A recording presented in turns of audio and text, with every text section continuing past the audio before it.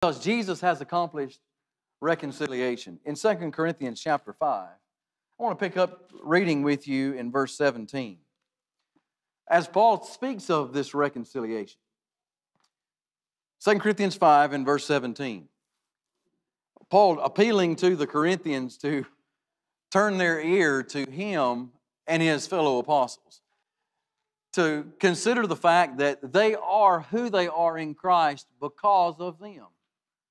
Verse 17, with that in mind. Therefore, if anyone is in Christ, he is a new creation. Old things have passed away. Behold, all things have become new. Now all things are of God, who has reconciled us to himself through Jesus Christ and has given us the ministry of reconciliation. That is, that God was in Christ, reconciling the world to himself, not imputing their trespasses to them, and has committed to us the word of reconciliation. Now let's break that down. Verse 17. If anyone is in Christ Jesus, he is what? He's a new creation. What's happened? Old things have passed away. All things have become new.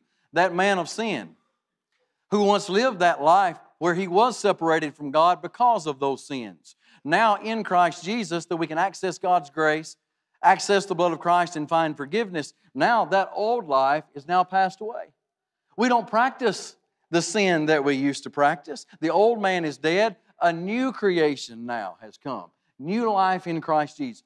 So now everything that concerns the life, the new life in Christ, that's the all things of the end of verse 17. All things concerning the decisions I make, the actions that I take, what my practice is now in Christ. All those things are new, and all those things are in God. Verse 18. All of those things that I do now, well, they're concerning what God's will is, what God's plan is. And what has God done? He's reconciled us to himself through Jesus Christ. Jesus is the one who made that reconciliation possible. Without Jesus, there's nothing. There's only lost. But in him we can be found. Now, I want you to see the first us in verse 18. I think that has to do with the anyone of verse 17. Now all things are of God, who has reconciled us to himself through Christ Jesus. That's the anyone who's in Christ. But the second us of verse 18, and has given us the ministry of reconciliation. That's the apostles. The apostles have been given by way of the Holy Spirit the ministry of reconciliation. That is, the apostles' message teaches us how we can be reconciled to God through Christ. Now that word reconciliation is not something that we use a whole lot. So, for the sake of understanding what we're talking about, let's give us a definition of reconciliation. What is it? Reconciliation is just simply the restoration of a relationship to a harmonious state after a dispute. It's exactly what it is. It's going from a state of discord to a state of now accord with the parties that are involved. And you can very simply illustrate that. Just think that if you had a mortgage with your bank, and you'd been 6 months and you haven't been able to make a mortgage payment, are you in accord with your banker? No. I'm going to tell you, there's some discord there, isn't it? There's some problems there. And there's not a harmonious relationship going on with you and your banker or your person who is lending you that money and expecting a payment in return because you can't pay it. You're without. And let's just say someone else comes along, intervenes, and they take care of the balance that you owe. What has that one person come in and done? He's caused a harmonious relationship to be restored between those two individuals. Where there was once discord, there's now accord. Well, that's what Jesus has done on a grander scale, hasn't he? Sin separated us from God. We were severed from fellowship with God, but Jesus came in, paid the price for our sins that we could not pay. We were bankrupt to do so. Jesus has done that now, and those who come to God through him can now be restored to God in a harmonious relationship. What was once in discord is now in accord. That's what Jesus has done. Now, if you look at verse 19, that is that God was in Christ, reconciling the world to himself, not imputing their trespasses to him, and has committed to us the word of reconciliation. That is, the apostles have that word. You want to know how to get to God? You want to know how to be in a harmonious fellowship with God? Well, listen to the apostles and what the Holy Spirit has spoken to them, what has been written down and preserved for us. We obey that message, then we can be in this state of reconciliation. And we can know that Jesus now has paid the price for our sin, and we've accessed that by faith through obedience to the gospel, and our sins are not being imputed to us. That is, they're not being put on our account. Jesus took those on Himself. If we have come to God through Him and found that reconciliation, that's why we can pray to God. If Jesus had not become our reconciler, we'd had no way that we could go to God in prayer. But since Jesus has accomplished what He has accomplished, then that is why that we can pray to God. Secondly, since we understand why, let's talk about how. Well, how can we pray to God? How is it then that I know that Jesus has made it possible for me now to have fellowship with Him. I can now share in a relationship with God, but how is it specifically that I do that? Well, we're not talking about what we need to say or what our prayers could consist of. What we're talking about is the means by which this is accomplished. Well, the how is just like this. Our reconciler has become our intercessor. Jesus is our reconciler. He's made the reconciliation. He's made the harmonious relationship be available to us. But when Jesus came, lived that life, died His death upon the cross, rose from the dead and ascended into heaven, He took up a different role. Redemption has been accomplished. Now He's taking up the role of intercessor. And Jesus is interceding on our behalf. What do I mean by an intercessor? Just talking simply about one who petitions or entreats God in favor of another person or persons, as we're talking about in our case. That's what Jesus is doing for us. Jesus is now sitting at the right hand of God, having paid the price for our sins and reconciled us to Him. He's now sitting there entreating God in our favor so that we can have this relationship continue with Him. You see, it's not just a one-time thing, is it? I think too many times some of us think that okay, I've come and I've obeyed the gospel. I was baptized into Christ. All right. Well, I've done it. Well, this is a continuous thing. We have to maintain our fellowship with God. And that's important. Baptism into Christ is the beginning. But we have this life that we have to continue to live until our death or until the Lord comes again. And Jesus is there facilitating that continuous relationship. Because I don't know about you. Well, yes, I do. I do know about you. And I know about me. We all make mistakes. And we all continue to have a sin problem as we live throughout these lives. And if you're one of these people who's a dedicated disciple of Jesus, you don't want to practice sin. You want to try to keep it out of your life, but sometimes it arises. And sometimes it overtakes us. And what we need someone interceding for us at God's right hand, whom which we can come through and find access to God's grace again and find forgiveness. That's what Jesus is doing for us at God's right hand. Hebrews chapter 4. Turn with me there. Let's talk about the interceding work of Jesus. At the end of Hebrews chapter 2, the discussion of Jesus being our perfect high priest, perfect faithful high priest has come into the discussion. This discussion is picked up again in chapter 4. You understand the high priest. The high priest of the old covenant would have been a man appointed by God who would intercede on behalf of the people. He would be the go-between between the people and God. The high priest would go in once a year, take the blood of the sin offering into the Holy of Holies and offer that blood for atonement for the sin of the people. He's the only one that could do that one time a year. And that would be the way that atonement would have been made under the old covenant, which it wasn't really reaching atonement in reality, but it was pointing us to that which we now have in Christ, what Jesus has accomplished, our perfect high priest. And that's where the writer to the Hebrews picks up at chapter 4 and verse 14. Seeing then that we have a great high priest who has passed through the heavens, Jesus the Son of God, let us hold fast our confession. I want to take this verse by verse, one at a time. Who is our high priest? Jesus is our high priest. What has He done? Has He gone into the tent of the tabernacle here on earth somewhere? No. Jesus has passed through the heavens. Jesus left earth, ascended back into heaven, and He's there in the heavenly Holy of Holies. He's there in the throne room.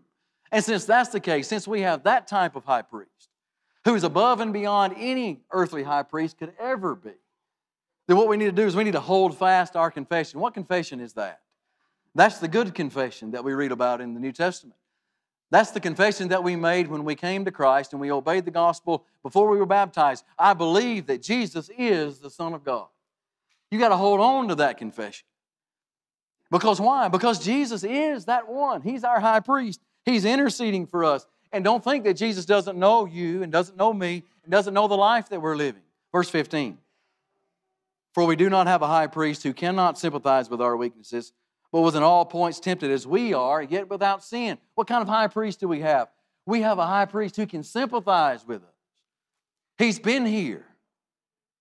He's faced the difficulties that this life can throw at you. He knows the temptations. He knows all of them. He knows how weak mankind can become because He's lived among us and He's walked in our shoes. Jesus did it perfectly, and we can't. And He doesn't sympathize with our sins, but He sympathizes with our weaknesses. He knows that we fall into states of weaknesses from time to time. And when we're weak and we need to come to God and we need to find help, Jesus is there to intercede and say, I know what they're going through. I've been there. Let's help. And that's why verse 16 says, therefore, look, let us therefore come boldly to the throne of grace that we may obtain mercy and find grace to help in time of need. We all have those times of need, don't we? We all have those times. Let me ask you, how is it that I, standing on this earth today, can come boldly to the throne of grace? I can't ascend up there. I can't fly up there. The only way that I can go and implore the Father when I need grace and I need mercy and I need help in my time of need is to do so in prayer. And what the writer to the Hebrews is saying is when I need to come to God in prayer to find this help and this grace and this mercy in this time of need, I have an intercessor there who knows what I'm going through. I have an intercessor there who knows about the temptations and the trials and the difficulties, and Jesus has passed through the heavens. He is the Son of God, and the Son of God is sitting at God's right hand, and He is interceding on our behalf. And therefore, I can have confidence to know that I can go to God in prayer, and I can find the help that I need. Why? Because it never ends. Look to the 7th chapter with me. Going back again to the example of the earthly high priest. You know he only lived so long. And then what would happen to him?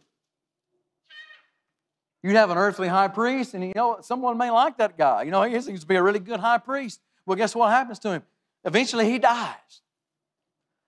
And another high priest would have to be appointed. And that process continues over and over and over again.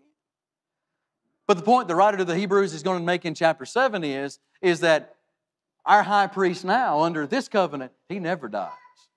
Picking up the thought of his priesthood again in chapter 7 and verse 24. But he, because he continues forever, has an unchangeable priesthood. You don't have to worry about the priesthood of Jesus coming to an end. We know Jesus is this perfect. He's this completely superior and an effective high priest that meets every one of our needs. But I don't have to worry about a time coming when He's not going to be there. Because He's always going to be there because He always lives. Verse 25, therefore, because of that, He is able to save to the uttermost those who come to God through Him, since He ever lives to make intercession for them. Jesus can save completely. Because He's always alive, interceding for us. And there's nothing that Jesus can't do.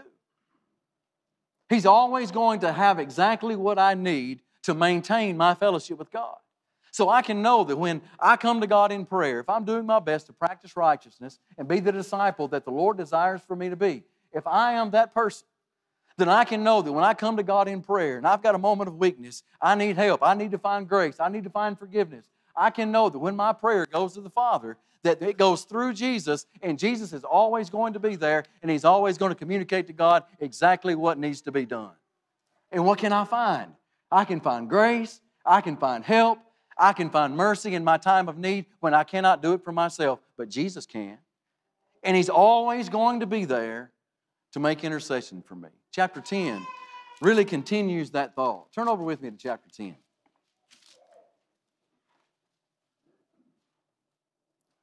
Chapter 10, picking up in verse 19. We have this idea again of this confidence that we can have to come to God.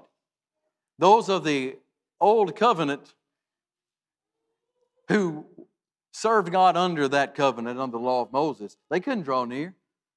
Only one person could draw near, and that was the high priest. And his work was insufficient. But what we can do now is the very opposite of that because of the high priest that we have now. Look at verse 19 of chapter 10.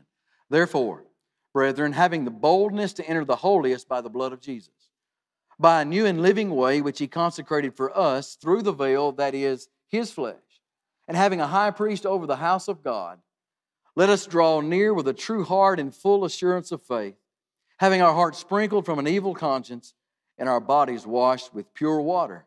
Let us hold fast the confession of our hope without wavering, for He who promised is faithful.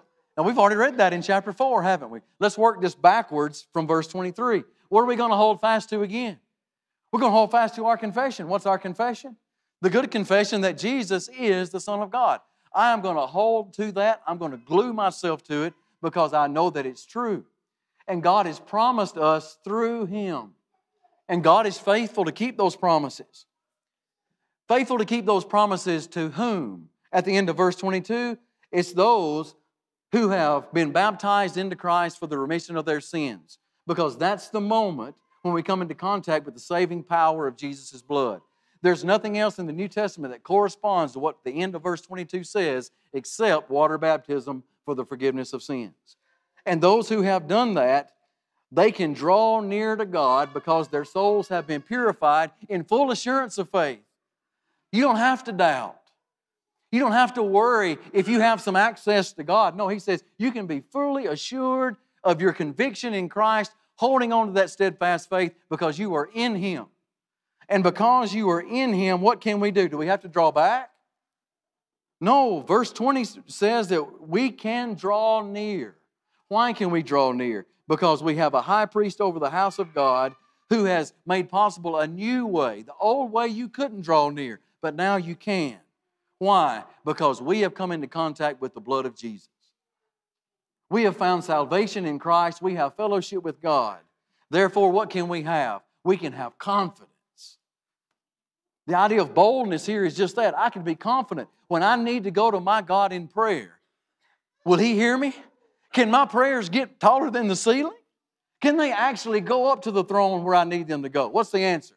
The writer to the Hebrews says yes, yes, and yes. Why? Because Jesus, your reconciler, has also become your intercessor.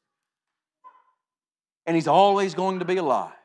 And He's always going to be there in His superior high priesthood, interceding for us and doing for us what we cannot do for ourselves. And while we're here, the only way that I can approach the heavenly holy of holies is in my prayer to God. But I have a mediator there. Sometimes we need mediators, don't we? You can think of so many relationships or so many times in life where a mediator is absolutely necessary. I think one that we would all understand is our young kids go to school. I mean, some of our kids, a lot of our kids go to public school. And it may be that we find out that our kids in public school, maybe one of the schools that some of our kids go to, we may find out that they're not being treated the way they should be treated. They may be mistreated for some reason. I mean, that's not the case. At least I don't think it is. I hope it's not. But if that's the case, if we find out about that, our young kids can't go to the principal's office and speak on their own behalf adequately because they don't have the experience and the ability and the wisdom to do so. But what can Mama and Daddy do? Mom and Daddy can go to the principal's office, can't we? And we can go sit down in the principal's office and we can mediate on their behalf, can't we? We can be their go-between because they can't do it on their own. They're not equipped to do so.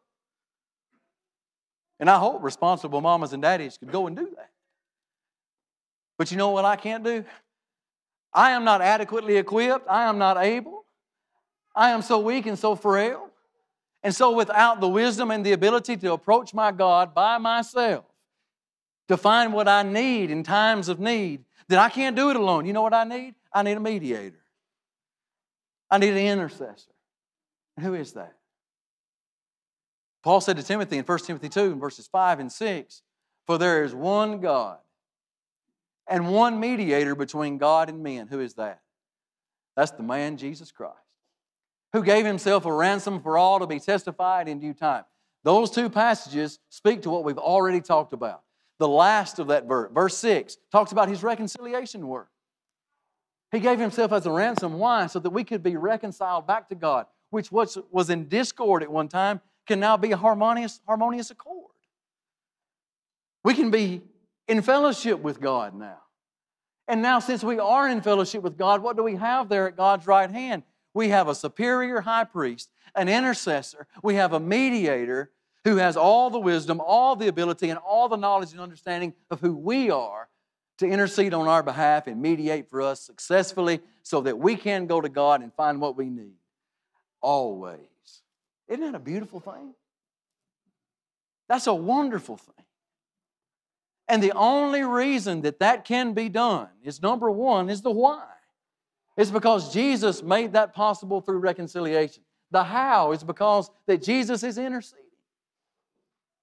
And certainly we understand how important that is to each of us who are in Christ. So if that is the case, and it certainly is the case, then shouldn't it be easy to understand why my prayers should be prayed in His name? I didn't come up with that on my own, by the way. Go to John chapter 14. Those of us out here in the John class, we were able to talk some about this, but not as much as we needed to. We may appeal to Lair, but I certainly wanted to take another one. Prayers to God in Jesus' name is what Jesus taught the apostles. John chapter 14. Jesus now speaking to the 11 because Judas has gone away to do his work of betrayal. But notice as Jesus is trying to give them more instruction before His death, His burial, and His resurrection. Notice what He says in verse 12. Most assuredly, I say to you. Now I want you to gather the context. Who's the you here? The you is the 11. So Jesus is saying to the 11, most assuredly I say to you, he who believes in me, that he who believes in me is among the you. The works that I do, he will do also. And greater works than these he will do, because I go to the Father. And whatever you ask in my name, that I will do, that the Father may be glorified in the Son. If you ask anything in my name, I will do it. So Jesus is telling these men who are going to take up the work of reconciliation, He tells them, what his point is I've got to leave. I've got to go back to the Father. And these great works that you've seen me do, well, you're going to do them too. And oh, what great things they had seen Jesus do. They've seen Jesus raise people from the dead. Could you imagine in their wildest dreams that they, by themselves, could raise someone from the dead? But you get to Acts chapter 9, and what do you find Peter doing? He's raising Dorcas from the dead. But what does he do? I believe it's in verse 40. What does he do when he puts everyone out of the room and he kneels down? What does he do before he says, Tabitha, arise? He what? He prays. He prays to God. And Jesus is saying here about what that's going to be like. Yeah, you're going to do great works. You're going to do them in my name. And whatever you ask in my name, you'll do it. And that's obviously exactly what Peter was doing in Acts chapter 9 when he raised Dorcas from the dead. But how were they going to do it? When they appealed to God on behalf of whatever they needed for themselves, who were they going to ask in? By whose authority were they going to ask? Jesus said, you'll do that how? In my name. Go to chapter 16.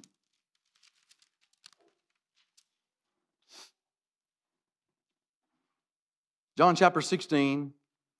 Let's pick up the same thought in verse 22. Again, Jesus is trying to prepare them. Guys, you don't really understand what's going on, but I'm getting ready to die. And I'm going to leave here. And you're all going to be so sorrowful. But that's going to change. Look at verse 22. Therefore you now have sorrow, but I will see you again, and your heart will rejoice, and your joy no one will take from you. When was that going to be? Can you imagine when they actually did come to their senses? that Jesus is alive. I mean, right after He rose from the dead, they're still trying to figure out some things. They're still in a state of confusion in regard to a lot of the pieces of the puzzle. But can you imagine when they figured out what was actually going on? And they realized what Jesus had accomplished and what this is going to mean for the entire world, not only themselves, what joy they could find. And no one could ever take that joy away. Why? Because Jesus is alive. And not only has He reconciled, but He's interceding continually forever. What joy? No one can rob that joy as long as you stay where you need to be in Christ. Look at verse 23. And in that day you will ask me nothing. Most assuredly I say to you, whatever you ask the Father in my name, He will give you. Until now you have asked nothing in my name. Ask and you will receive, that your joy may be full. Do we understand what Jesus is saying there? Up until this point, how were they able to go to the Father in prayer? It was only because Jesus was praying to the Father Himself. And Jesus was going to the Father on their behalf. I'm going to have to pray for these guys because these guys aren't in fellowship with God. So Jesus was doing it. But He says when that time comes, that time when I die, I rise, I ascend, you know what you're going to be able to do, guys? You're going to be able to pray to the Father yourself. I'm not going to have to do that for you. Whatever you ask the Father in my name, at the end of verse 23, He will give you. You haven't been doing that now, but that day is going to come when you're able to do that. If you ask the Father anything, 1 John 5:14, according to the Lord's will, if you ask that in Jesus' name, you'll get it. That's what He tells them. But how were they to ask? Drop down with me to verse 26. In that day you will ask in my name. And I do not say to you that I shall pray the Father for you, for the Father Himself loves you because you have loved me, and I have believed that I came forth from God. I came forth from the Father and have come into the world. Again, I leave the world and go to the Father. That's exactly what we're talking about. Jesus says, look, I've come. I'm getting ready to finish this part of my redeeming work, but I'm going to have to go back. And I'm going to go back to the Father. And when I go back to the Father, what you're going to be able to do is you're going to be able to go to the Father in prayer if you do it in my name, and you'll be able to receive what you're looking for. But in whose name? What did Jesus teach about prayer?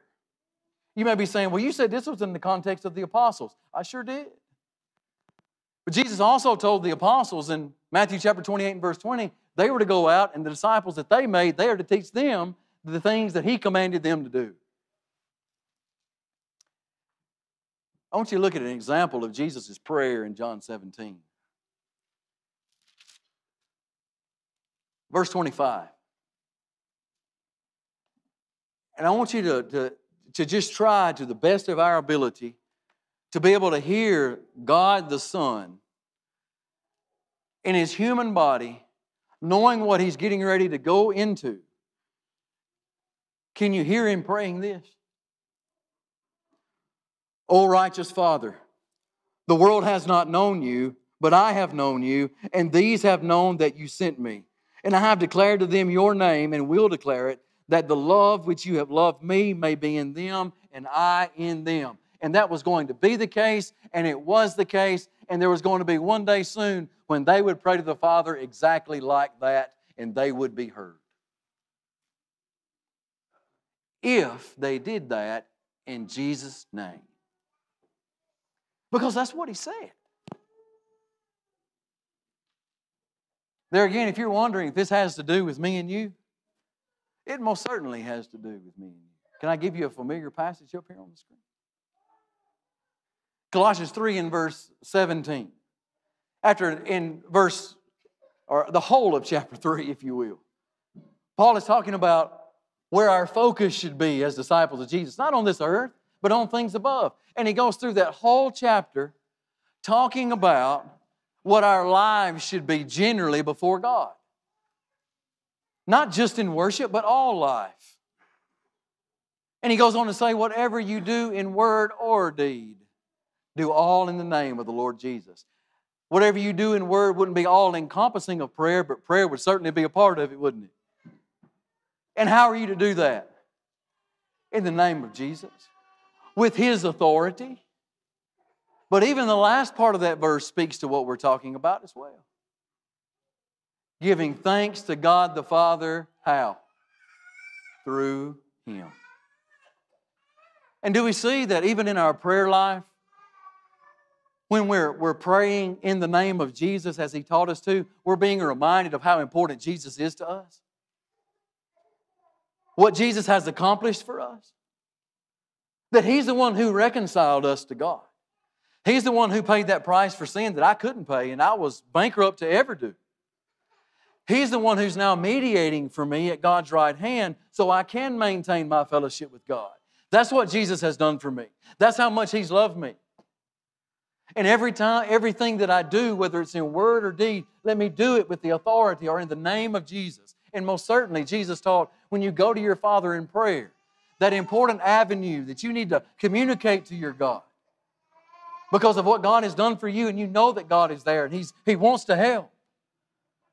And when you understand the importance of this, you can speak to God and you can pray and you can know you can find what you need if you do it in the name of Jesus because you know you're going to the Father through Him. I just think that's a beautiful picture. And I think sometimes we forget about that when it comes to considering our prayers before God. So very simply, as we consider what we've talked about tonight, whether it be that you're a man and you're praying in our assemblies or our Bible classes, or you're a man and you're praying over the meal, or you're a lady who's praying, or whoever you are, man, woman, boy, girl, if you're in Christ, and if it's a public prayer or a private prayer that we need to make to our Father, it needs to be in the name of Jesus. How do we know that?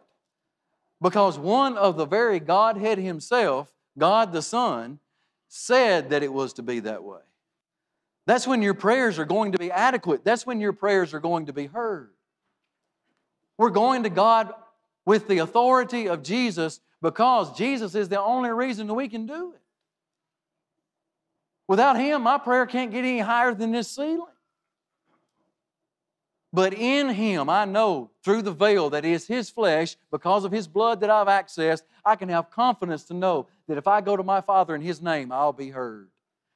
And I can find grace and help in my time of need. I'm so thankful for that. What about you?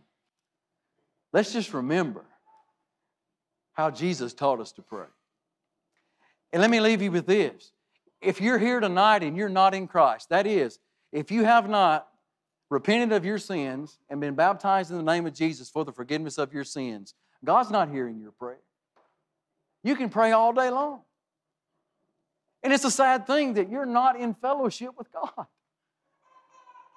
I mean, you may be to the point where you're accountable and you know that you need to obey the gospel, but you just won't do it. But you still pray to God, asking God for help and asking God to do this for you and that for you. But understand, if you have not come to God through Christ, there's no fellowship there for your prayer to be heard. But we don't want it to continue to be that way, and I hope you don't.